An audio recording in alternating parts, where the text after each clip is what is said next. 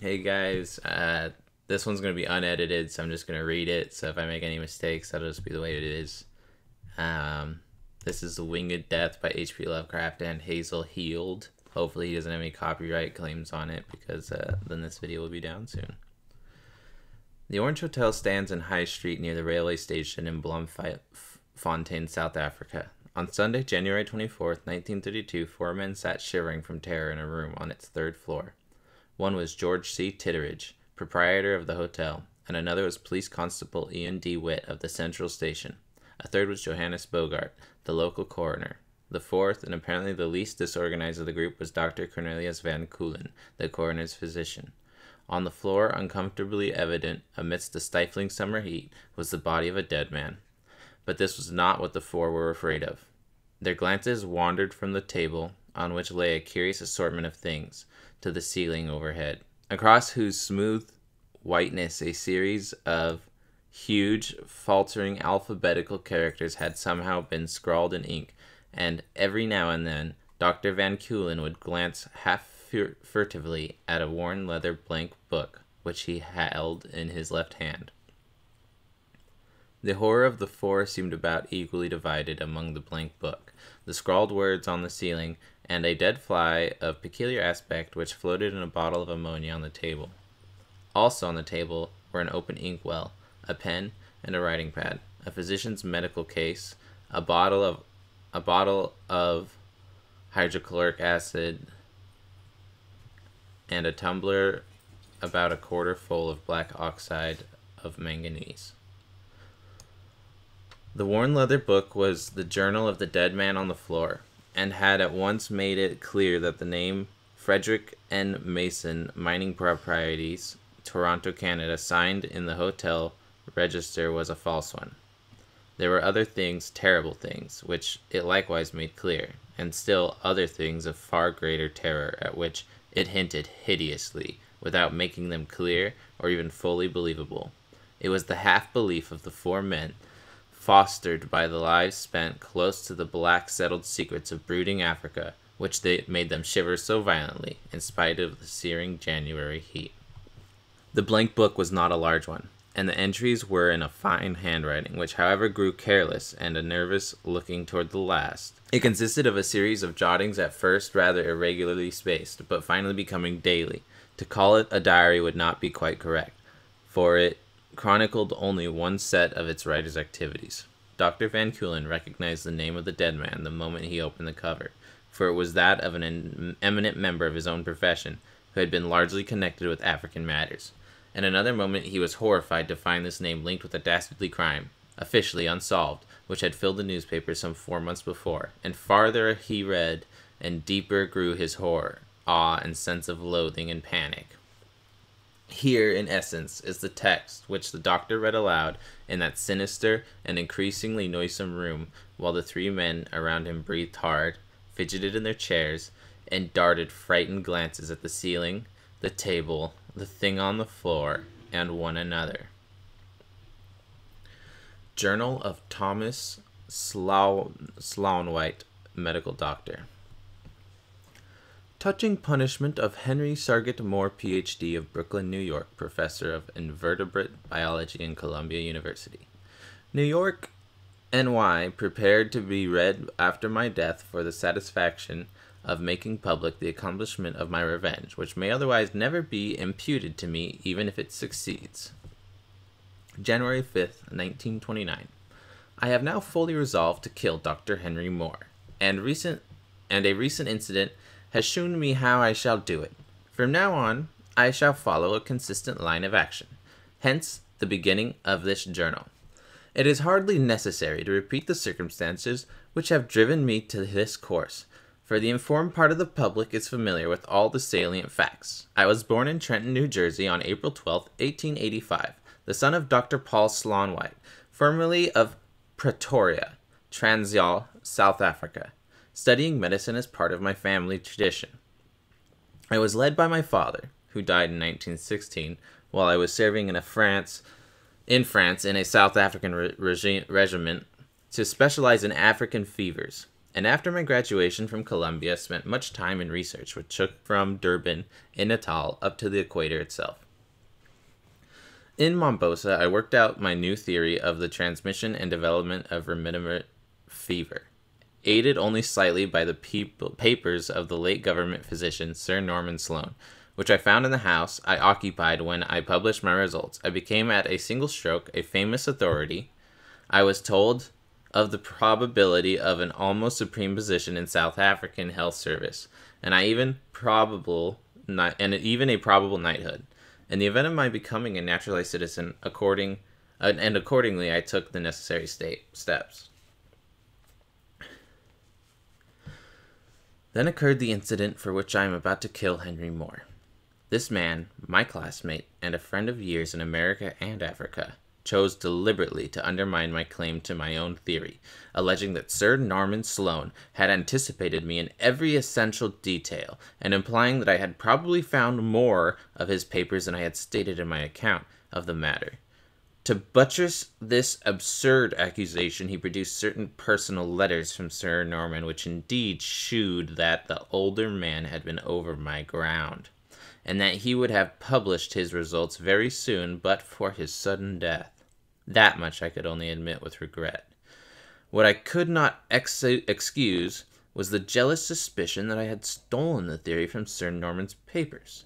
The British government sensibly enough ignored these aspirations, but withheld that half-promised appointment and knighthood on the ground that my theory, while originally with me, was not in fact new. I could soon see that my career in Africa was perceptibly checked, though I had placed all my hopes on such a career, even to the point of resigning American citizenship.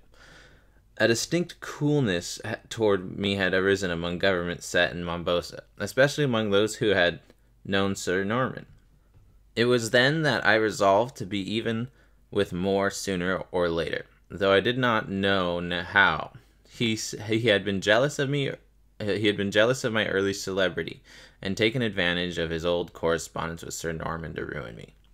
This from the friend whom I had myself led to take an interest in Africa, whom I had coached and inspired till he achieved his present moderate fame as an authority of South African etymology. Even now, though, I will not deny that his attainments are profound. I made him, and in return he has ruined me. Now some day I shall destroy him.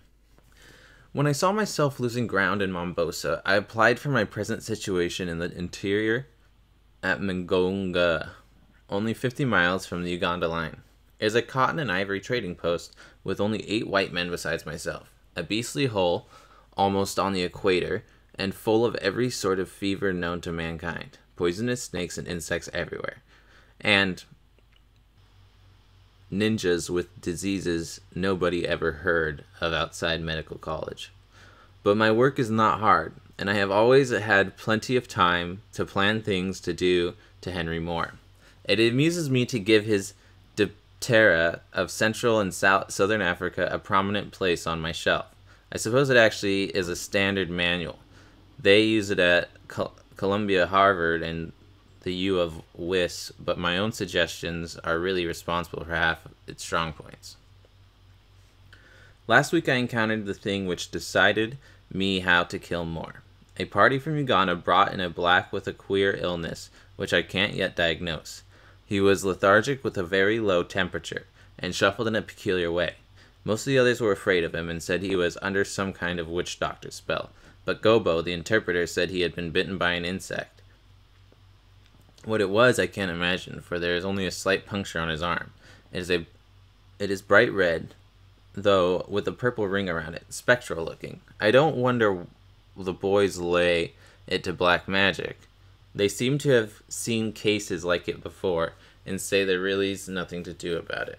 Old Nakuru, one of the gala boys at the post, says it must be the bite of a devilfly, which makes its victim waste away gradually and die, and then takes hold of his soul and personality if it is still alive itself, flying around with all his likes, dislikes, and consciousness. A queer legend, and I don't know of any local insect deadly enough to account for it.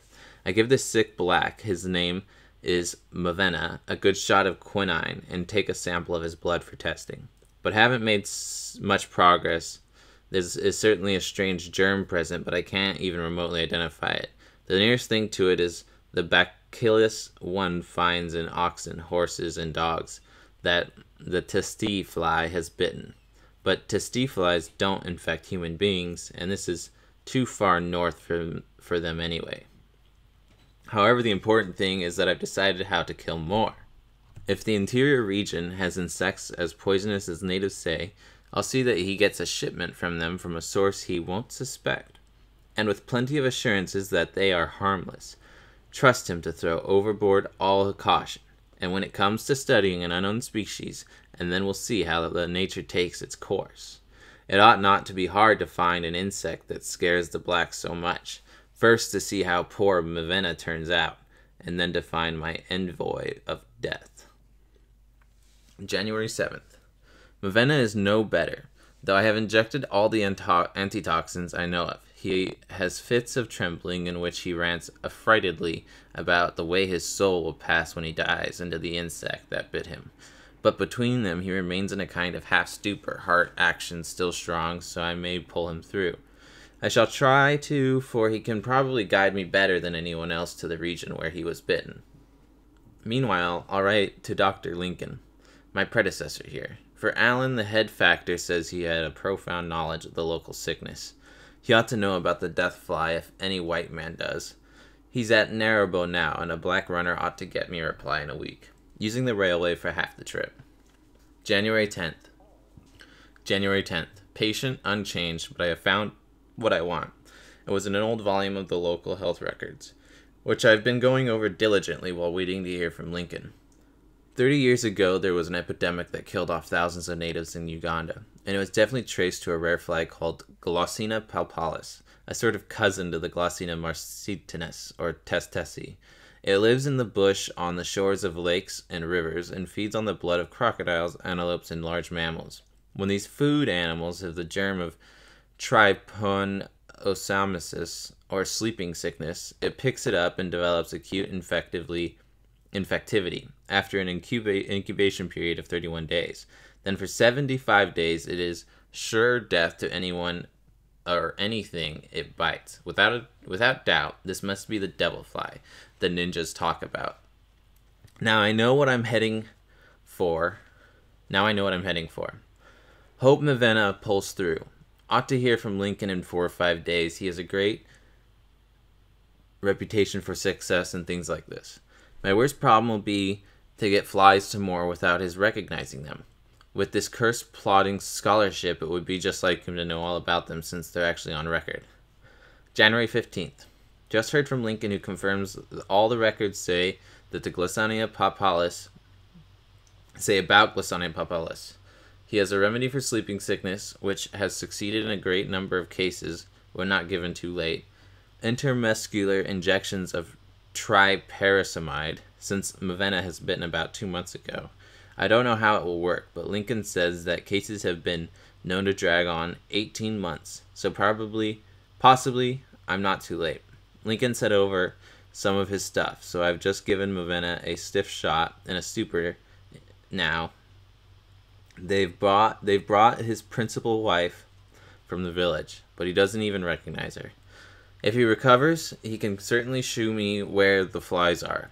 He's a great crocodile hunter, according to report, and knows all Uganda like a book. I'll give him another shot tomorrow. January 16th. Mavena seems to be a little brighter today, but his heart action is slowing up a bit. I'll keep up the injections, but not overdo them. January 17th. Recovery really pronounced today. Mavena opened his eyes and showed sights of actual consciousness, though dazed. After the injection, hope Moore doesn't know about triparasamide. There's a good chance he won't, since he never leaned much toward medicine. Mavena's tongue seemed paralyzed, but I fancy that will pass off if I can only wake him. Wouldn't mind a good sleep myself, but not of this kind. January 25th. Mavena nearly cured. In another week I can let him take me into the jungle. He was frightened when he first came to about having the fly take his personality after he died, but brightened up finally when I told him he was going to get well. His wife Ugawai takes good care of him now, and I can rest a bit. Then for the envoys of death.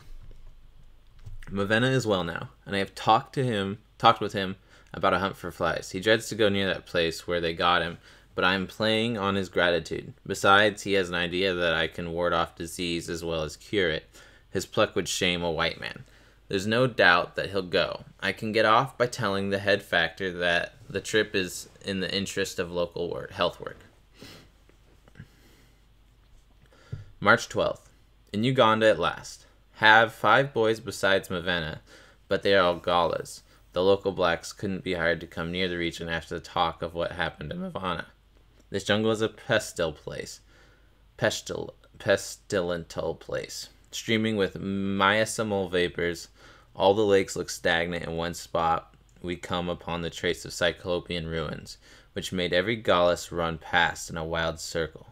They say these megaliths are older than man, and that they used to be a haunt or outpost of the fishers from outside, whatever that means, and the evil gods Tasadagoa and Kalulu. To this day they are said to have a malign influence and to be connected somehow with the devil flies. March 15th. Struck Lake Malolo this morning where Mavana was bitten. A hellish green scummed affair full of crocodiles. Mavana has fixed up a fly trap of fine wire netting baited with crocodile meat. It has a small entrance, and once the quarry got in, they don't know enough to get out. As stupid as they are deadly, and ravenous for fresh meat or a bowl of blood, hope we can get a good supply. I've decided that I must experiment with them, finding a way to change their appearance so that more won't recognize them. Possibly I can cross them with some other species, producing a strange hybrid whose infection-carrying capacity will be undiminished. We'll see. I must wait, but I am in no hurry now. When I get ready, I'll have Mavana get me some infected meat to feed my envoys of death. And then for the post office, ought to be no trouble getting infection, for his country is a veritable pest hole. For this country is a veritable pest hole. March 16th. Good luck. 2 cages full, 5 vigorous specimens with wings glistening like diamonds. Mavena is emptying them into a large can with a tightly meshed top, and I think we caught them in the nick of time. We can get them to Magonga without trouble, taking plenty of crocodile meat for their food. Undoubtedly, all or most of it is infected. April 20th. Back at Magonga and busy in the laboratory, has sent to Dr. Joost in Pretoria for some tsetse flies for hybridization experiments. Such a crossing, if it will work at all, ought to produce something pretty hard to recognize, yet at the same time just as deadly as the palpalis. If this doesn't work, I shall try certain other Diptera from the interior, and I haven't set to Dr. Vandelved at Ningoe for some of the Congo types. I shan't have to send Mavana for more tainted meat after all, for I find I can keep cultures of germ Tyramposomia gambinese taken from the meat we got last month, almost indefinitely in tubes when the time comes. I'll taint some fresh meat and feed my winged envoys a good dose. Then bon voyage to them. June 18th. My tsetse flies from Juice came today. Cages for breeding were all ready long ago, and I am now making selections intended to use ultraviolet rays to speed up the life cycle. Fortunately, I have the needed apparatus in my regular equipment. Naturally, I tell no one what I'm doing. The ignorance of the few men here makes it easy for me to conceal my aims and pretend to be merely studying existing species for medical reasons. The crossing is fertile. Good deposits of eggs last Wednesday, and I have some excellent larvae. If the mature insects look as strange as these do, I need to do nothing more. Am preparing separate numbered cages for the different specimens. New hybrids are out. Disguise is excellent as to shape, but sheen of wings still suggests palpalis. Thorax has faint suggestions of the stripes of the testessi. Slight variations in the individuals. Am feeding them all on tainted crocodile meat, and after infectivity develops, We'll try them on some of the blacks. Apparently, of course, by accident, there are so many mildly venomous flies around here that it can be easily done without exciting suspicion. I shall lose an insect in my tightly screened dining room when Bada, my houseboy, brings in breakfast. Keeping well on guard myself, when it has done its work, I'll capture or swat it. An easy thing because of its stupidity, asphyxiate it by filling the room with chlorine gas. If it doesn't work the first time, I'll try again until it does. Of course, I'll have the tryparasamide handy in case I get bitten myself, but I shall be careful to avoid biting, for no antidote is really certain. August 10th. Infectivity. Mature and managed to get Bada stung in fine shape. Caught the fly on him, returning it to its cage.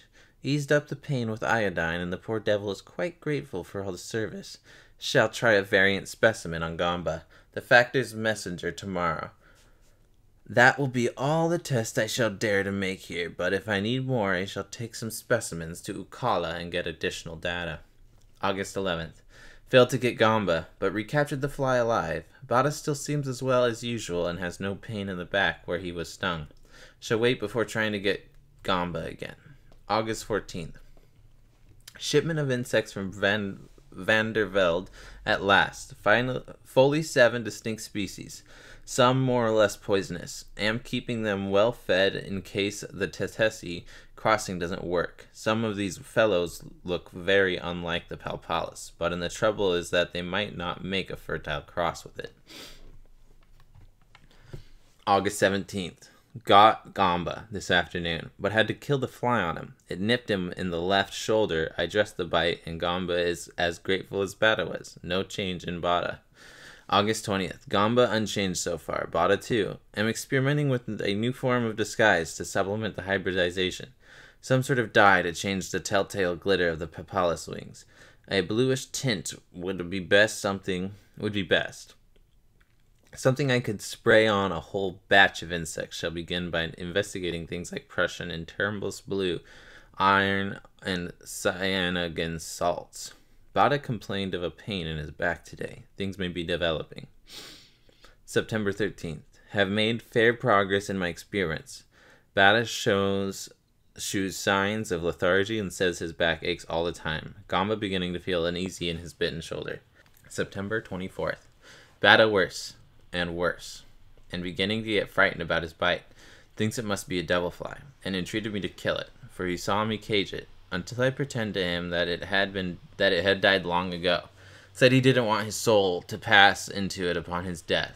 I give him shots of plain water with a hypodermic to keep his morale up. Evidently the fly retains all the properties of the Papalis. Gamba down too, and repeating all of Bada's symptoms. I may decide to give him a chance with the tripalsamide, for the effect of the fly is provided well enough. I shall let Bada go on, however, for I want a rough idea of how long it takes to finish a case. Dye experiments coming along finely, and in an isomeric form of ferrous furanide with some admixture of potassium salts can be dissolved in alcohol and sprayed on the insects with splendid effect.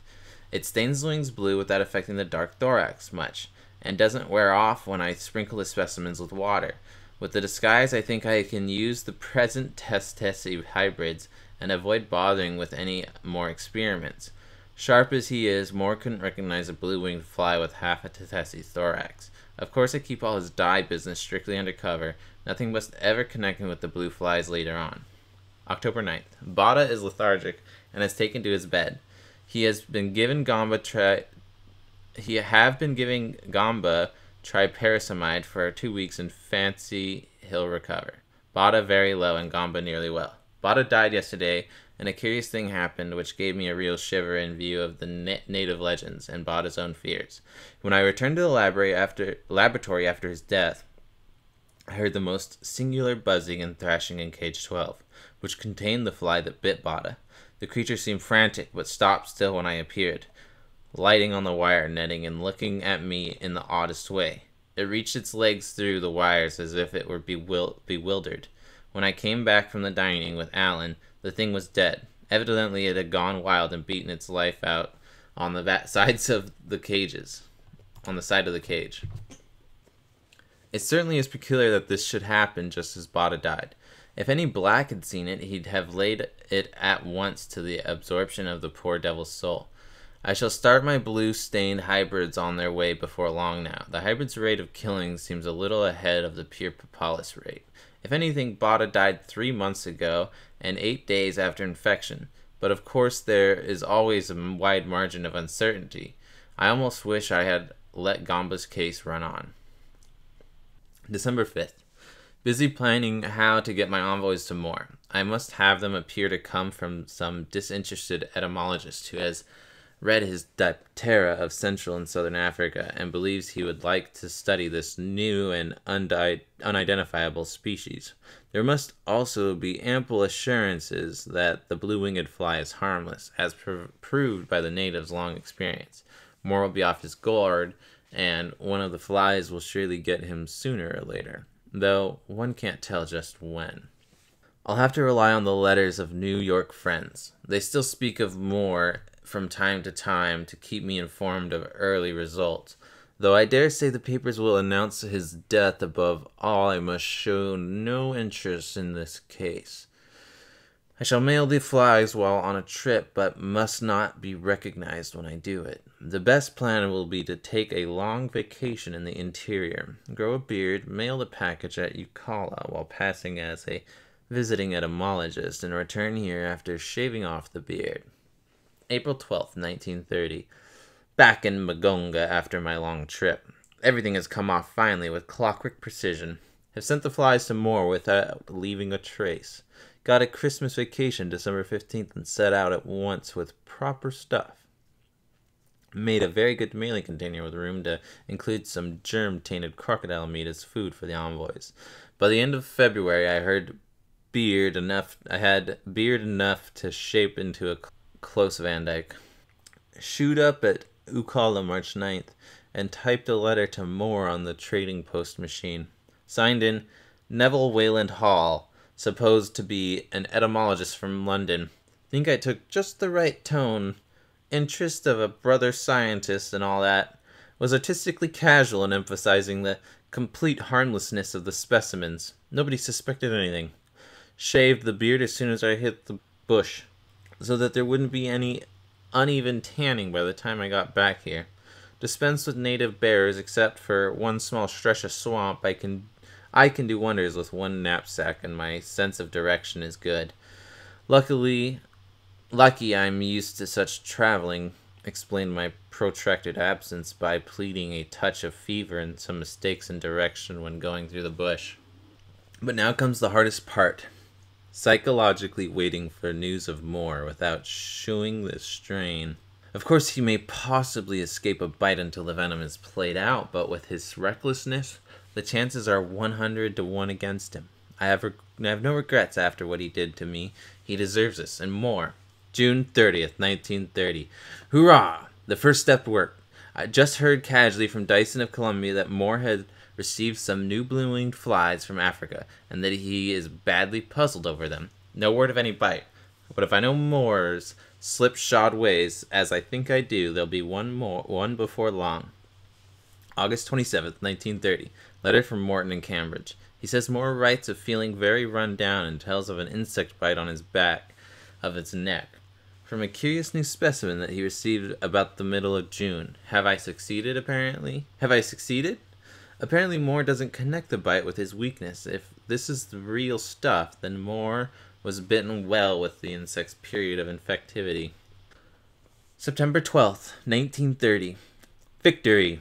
Another line from Dyson says that the Moore is really in an alarming shape. He now traces his illness to the bite, which he received around noon on June 19th, and is quite bewildered about the identity of the insect. Is trying to get in touch with Neville Wayland Hall, who sent him the shipment. Of the 100-odd that I sent him, about 25 seem to have reached him, alive. So some escaped at the time of the bite, but several larvae have appeared from eggs laid since the time of mailing. He is, Dyson says, carefully incubating these larvae. When they mature, I suppose he'll identify with the Testacea hybridization, but that won't do him much good now. He'll wonder, though, why the blue wings aren't transmitted by heredity. November 8th, 1930. Letters from half a dozen friends tell of more serious illness. Dyson's came today. He says Moore is utterly at sea about the hybrids that came from the larvae and is beginning to think that the parents got their blue wings in some artificial way. Has to stay in bed most of the time. Now, no mention of using tryparasamide. February 13th, 1931. Not so good. Moore is sinking and seems to know no remedy, but I think he suspects me. Had a very chilly letter from Morton last month, which told nothing of Moore, and now Dyson writes, also rather constrainedly, that Moore is forming theories about the whole matter, and other places, and of course finds nothing. I judge that he's told Dyson whom he suspects, but that Dyson doesn't believe it yet. Fear Morton does believe it. I see that I'd better lay plans for getting out of here and effacing my identity for good. What an advance. What an end to a career that started out so well. More of Moore's work, but this time he's paying for it in advance. Believe I'll go back to South Africa, and meanwhile, while quietly deposit funds there to the credit of my new self, Frederick Nasmith, Mason of Toronto, Canada, broker in mining properties. Well, we'll establish a new signature for identification. If I never have to take the step, I can easily retransfer the funds to my present self. August 15th, 1931. Half a year gone, and still suspense. Dyson and Morton, as well as several of their friends, seem to have stopped writing me. Dr. James of San Francisco hears from Moore's friends now and then, and says Moore is in an almost continuous coma. He hasn't been able to walk since May. As long as he could talk, he complained of being cold. Now he can't talk, though it is thought he still has glimmers of consciousness. His breathing is short and quick and can be heard some distance away. No question but the Trypanosoma gambius is feeding on him. But he holds out better than the ninjas around here. 3 months and 8 days finished Bata, and here Moore is alive over half a year after his biting. Heard rumors last month of an intense search around Ukala for Wayland Hall. Don't think I need to worry yet, though, for there's absolutely nothing in existence to link me with this business. October 7th, 1931. It's over at last. News in the Mombasa Gazette. Moore died September 20th after a series of trembling fits and with a temperature vastly below normal. So much for that, I said. I'd get him, and I did. The paper had a 3-column report of his long illness and death, and of the futile search for Wayland Hall. Obviously, Moore was a bigger character in Africa than I had realized. The insect that bit him has now been fully identified from the surviving specimens and developed larvae, and the wing staining is also detected. It is universally realized that the flies were prepared and shipped with the intent to kill Moore. It appears communicated certain suspicions to Dyson that the latter and the police are maintaining secrecy because of absence of proof. All of Moore's enemies are being looked up. An Associated Press hints that an investigation possibly involving an eminent physician now abroad will follow. One thing at the very end of the report. Undoubtedly, the cheap romancing of a yellow journalist gives me a curious shudder in the view of the legends of the blacks and the way the fly happened to go wild when Bata died. It seems that an odd incident occurred on the night of Moore's death, Dyson having been aroused by the buzzing of a blue-winged fly, which immediately flew out the window. But what concerns me most is the African end of the matter. People at Ukala remember the bearded stranger who typed the letter and sent the package, and the constabulary are combing the country for any blacks who may have carried him. I didn't use many, but if officers question the Ubandes who took me through Nkini jungle belt, I'll have more to explain than I like. It looks as if the time has come for me to vanish, so tomorrow I believe I'll resign and prepare to start for parts unknown. November 9th, 1931. Hard work getting my registration acted on, but release came today. I didn't want to aggravate suspicion by decamping outright. Last week I heard from James about Moore's death, but nothing more than is in the papers. Those around him in New York seem rather reticent about details, though they all talk about a searching investigation. No word from any of my friends in the East. Moore must have spread some dangerous suspicion around before he lost consciousness. But there isn't an iota of proof he could have adduced. Still, I am taking no chances. On Thursday, I shall start for Mombasa, and when there, we'll take a steamer down the coast to Durban. After that, I shall drop from sight, but soon afterward, the mining properties broker Frederick Nasmith Mason from Toronto will turn up in Johannesburg. Let this be the end of my journal. If in the end I am not suspected, it will serve its original purpose after my death, and reveal what would otherwise not be known. If, on the other hand, these suspicions do materialize and persist, it will confirm clarify the vague charges, and fill in many important and puzzling gaps. Of course, if danger comes my way, I shall have to destroy it. Well, Moore is dead, as he amply deserves to be. Now, Dr. Thomas Slaunwhite is dead too, and when the body formerly belonging to Thomas Slaunwhite is dead, the public may have this record. January 15th, 1932. A new year and a reluctant reopening of this journal.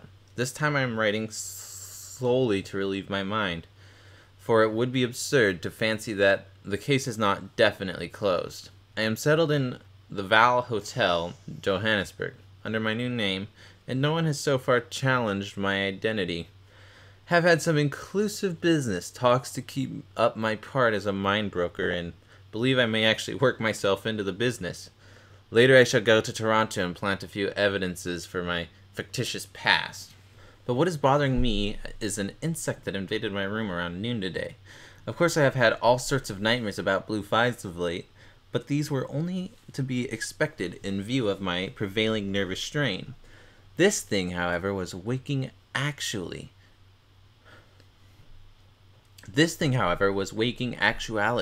and I'm utterly at a loss to account for it. It buzzed around my bookshelf for fully a quarter of an hour, and eluded every attempt to catch or kill it.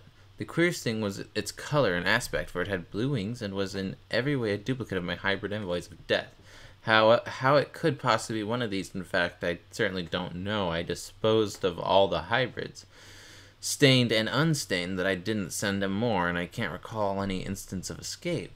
Can this be wholly a hallucination, or could any of the specimens that escaped in Brooklyn when Moore was bitten have found their way back to Africa?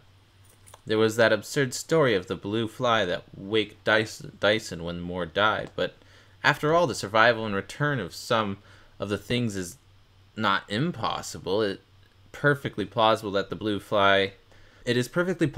blue should stick to their wings too, for the pigment the only rational explanation for this thing.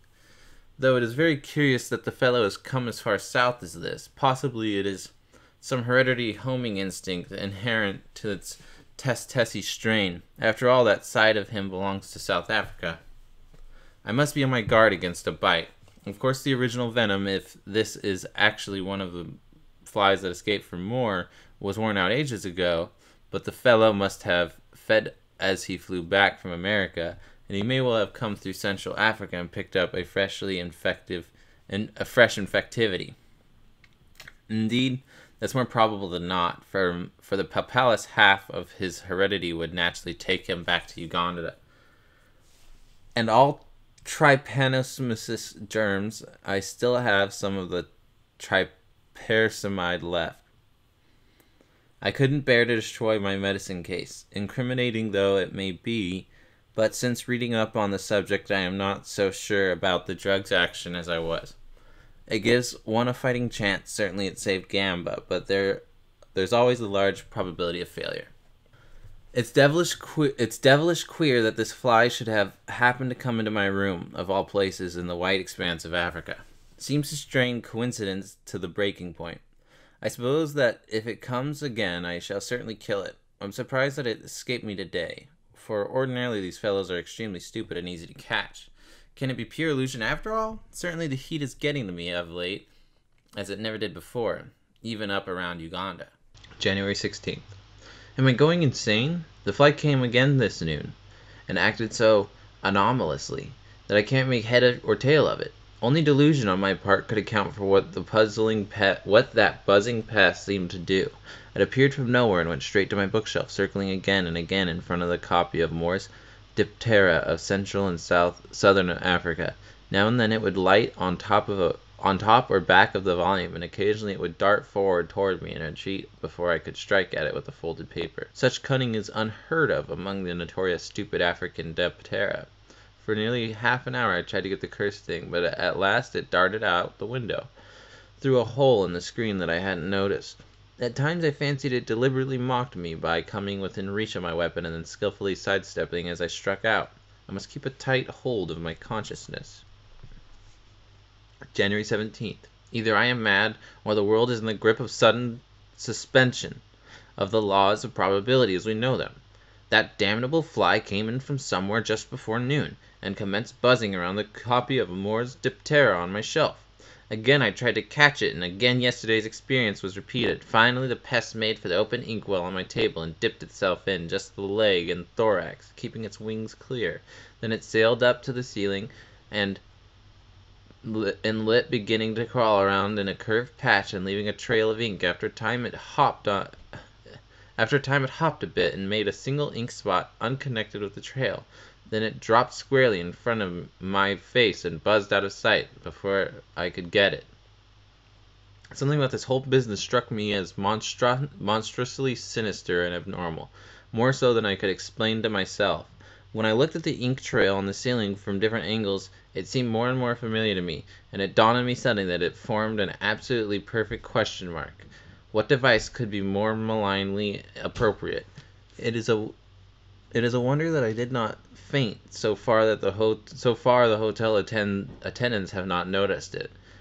Have not seen the fly this afternoon and evening, but I am keeping my inkwell securely closed.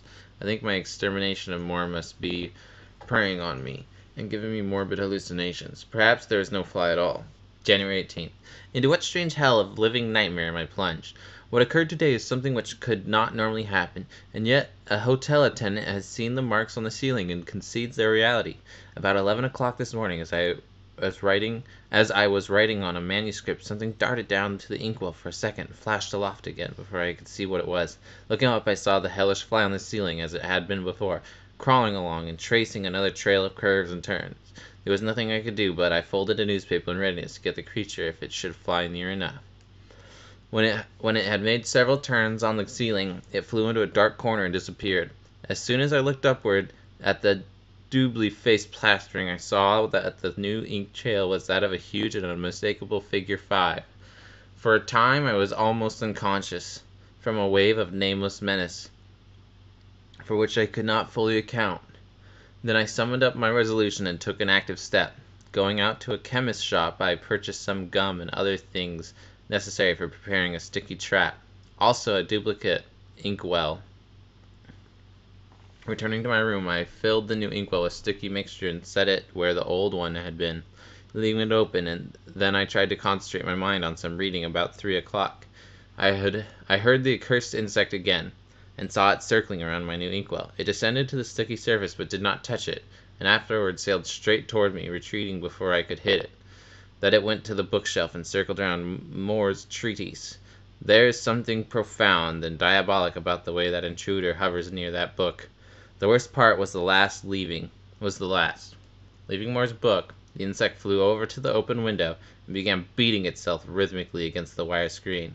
There would be a series of beats, and then a series of equal length, and another pause, and so on. Something about this performance held me motionless for a couple of moments, but after that I went over to the window and tried to kill the noxious thing.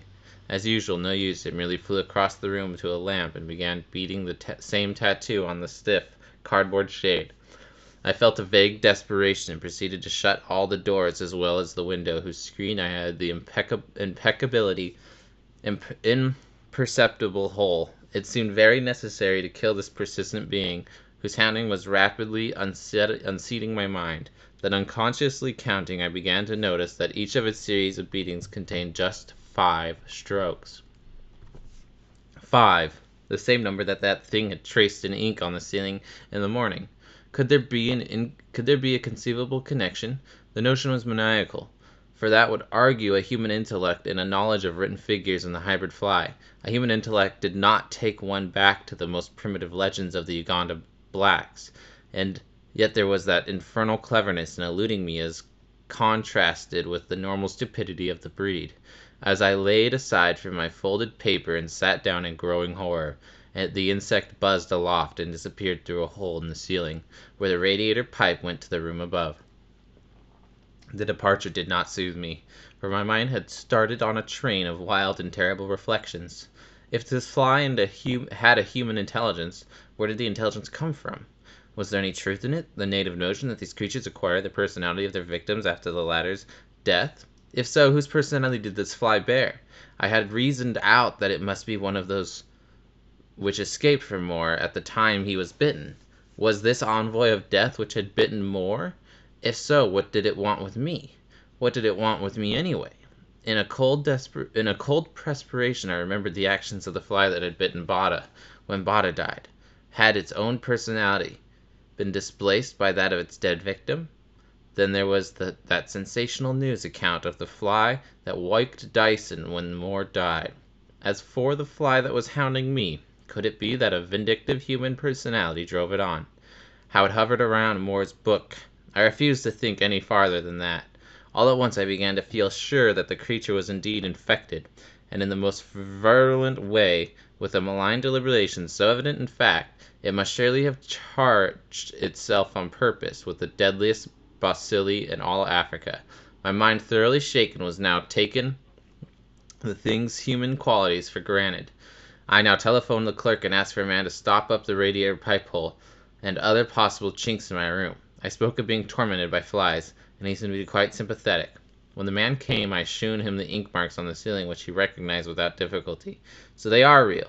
The resemblance to a question mark and a figure 5 puzzled and fascinated him. In the end, he stopped up the holes he couldn't find and mended the window screen so that I can now keep both windows open. He evidently thought me a bit eccentric, especially since no insects were in sight while he was there. But I am past minding that. So far the fly has not appeared this evening. God knows what it is, what it wants, or what will become of me. January 19th. I am utterly engulfed in horror. The thing has touched me. Something monstrous and demonic is at work around me, and I am a helpless victim. In the morning when I returned from breakfast, that winged fiend from hell brushed into the room over my head and began beating itself against the window screen as it did yesterday. This time, though, each series of beats contained only 4 strokes.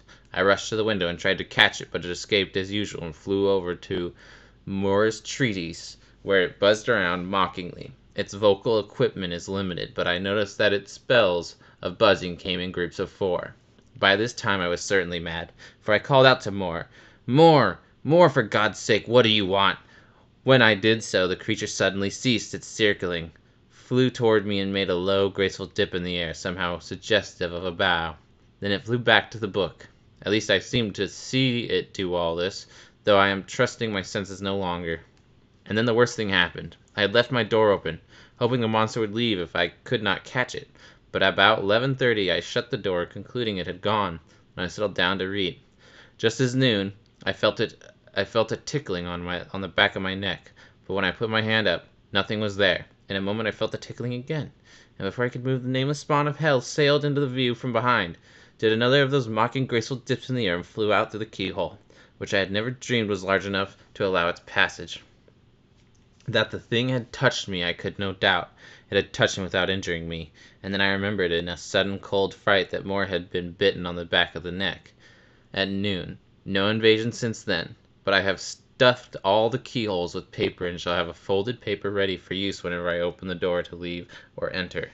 I cannot yet believe fully in the supernatural, yet I fear none the less that I am lost. The business is too much for me.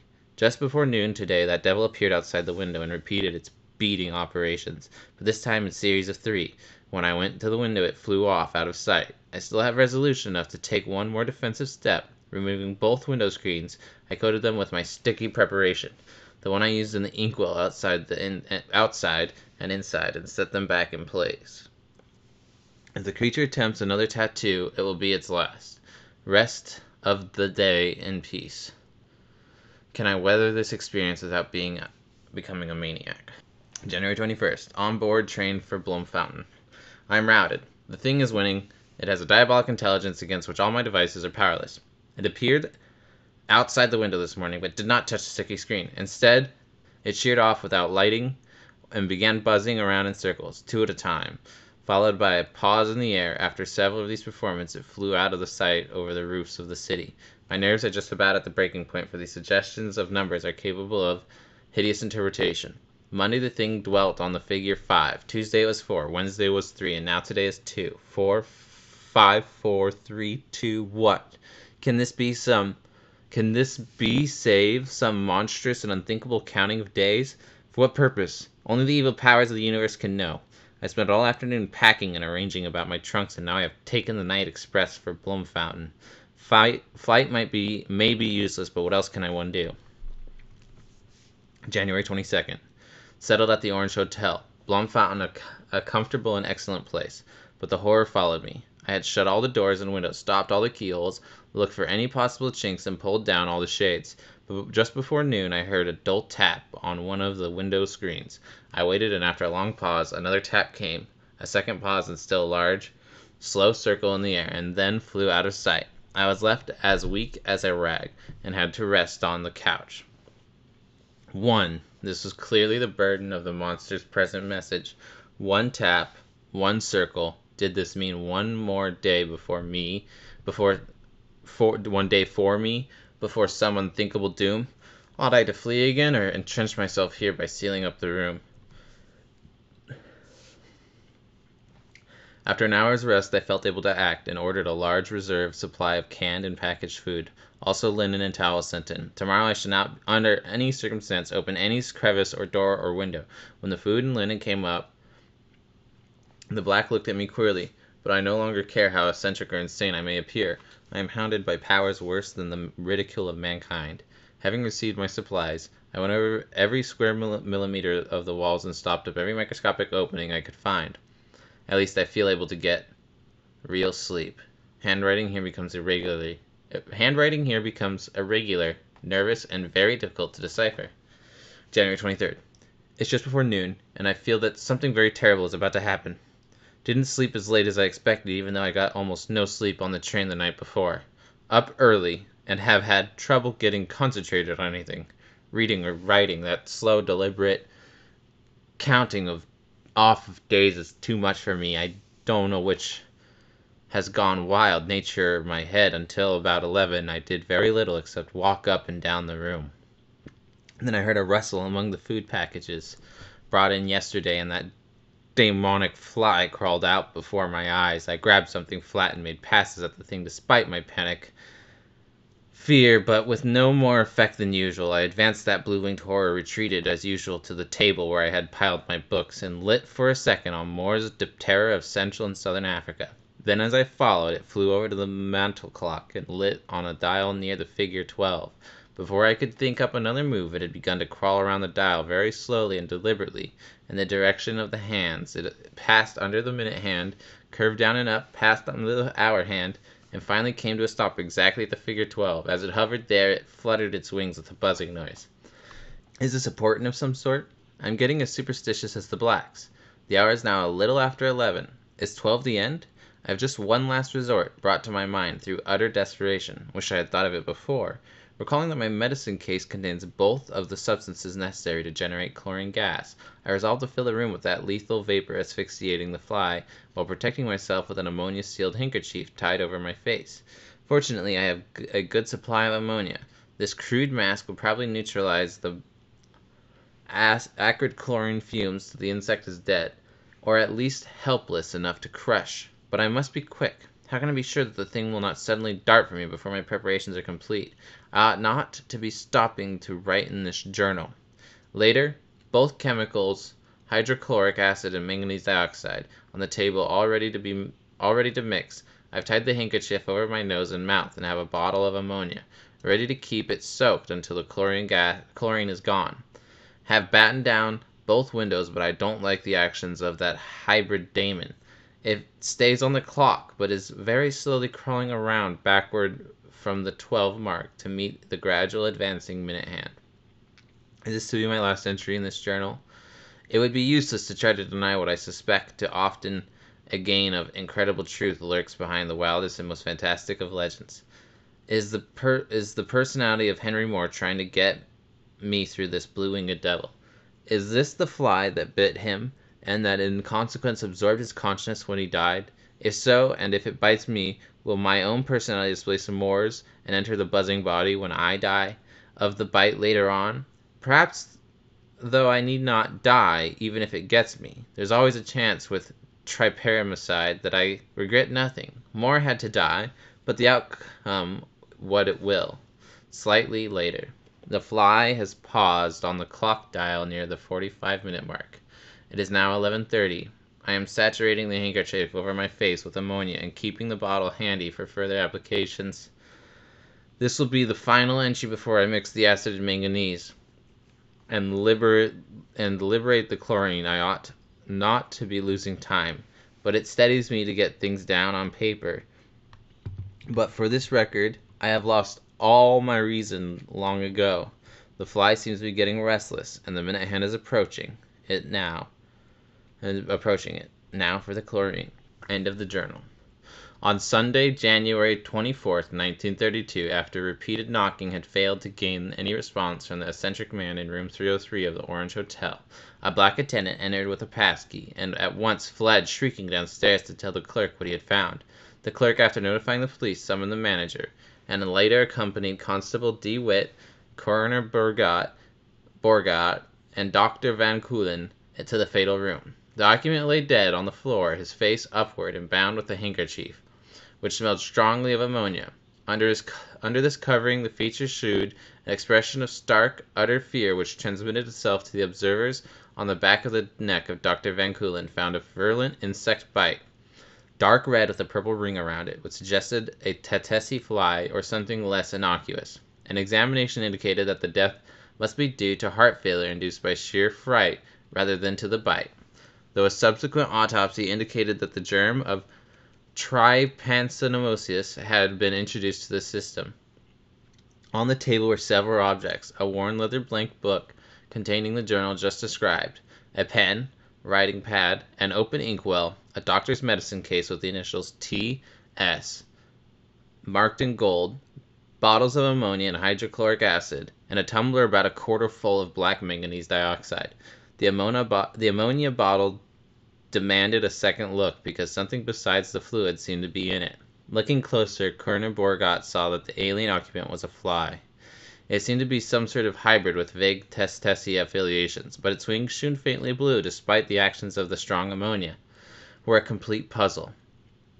Something about it waked a faint memory of newspaper reading in Dr. Van Keulen, a memory which the journal was soon to confirm. Its lower parts seemed to have been stained with ink, so thoroughly that even the ammonia had not bleached them. Possibly it had fallen at one time into an inkwell, though the wings were untouched. But how had it managed to fall into the narrow-necked ammonia bottle? It was as if the creature had deliberately crawled in and committed suicide. But the strangest thing of all was that Constable D. Witt noticed on the smooth white ceiling overhead his eyes roved about curiously at his cry. At his cry, the other three followed his gaze, even Dr. Van Keulen, who had for some time been thumbing through the worn leather book with an expression of mixed horror, fascination, and incredulity. The thing on the ceiling was a series of shaky, straggling ink tracks, such might have been made by the crawling of some ink-drenched insect. At once every thought of the strains on the fly so oddly found in the ammonia bottle. But these were no ordinary ink tracks. Even a first glance revealed something hauntingly familiar about them, and closer inspection brought gasps of startled wonder from all four observers. Coroner Borgat instinctively looked around the room to see if there were any conceivable instrument or arrangement of piled-up furniture which could make it possible for those straggling marks to have been drawn by a human agency. Finding nothing of the sort, he resumed his curious and almost awestruck upward glance. For beyond a doubt, these inky smudges formed definite letters of the alphabet. Letters coherently arranged in English words.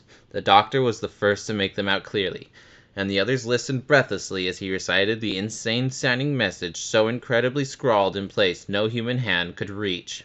See my journal. It got me first. I died. Then I saw I was in it. The blacks are right. Strange powers in nature. Now I will drown what is left.